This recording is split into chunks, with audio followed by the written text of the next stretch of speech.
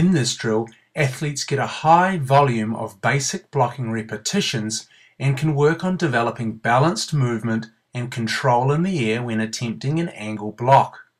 In this drill, the coach tosses the ball up in the air and hits it into, off, or around the blocker. This drill is normally done with the blocker knowing what the attacker is hitting and working on specific arm and hand positioning for each particular block. The drill gives the blocker a great opportunity to practice the two types of angle block.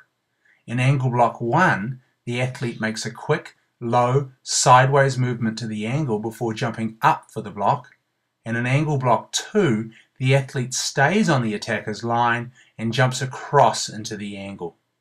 With angle block 1, the hand positioning will be similar to that of a line block, but the technique for angle block 2 is different in that the arm will penetrate across the net towards the middle of the court as the outside arm bends slightly to close up the gap between both hands.